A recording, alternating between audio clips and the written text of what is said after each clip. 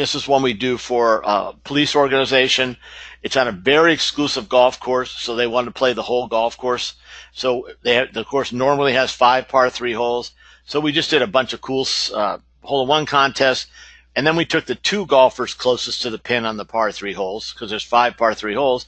We had 10 golfers come in, and they took a shot for $1 million. We had a putting contest for PGA tickets, and then we had a helicopter ball drop. Again, you can look, and as I try and stress, when you're working with your committee, I think what you need to think through on your committee is, let's take something like this, and now let's look at our event, and what are we going to put under each of these things. I love this format of pre-event, on-course, post-event, and what can you add to your, what's your event going to look like? And if you can get aggressive, you can make your event very attractive, and you can do it within a budget. Again, we can fit any budget.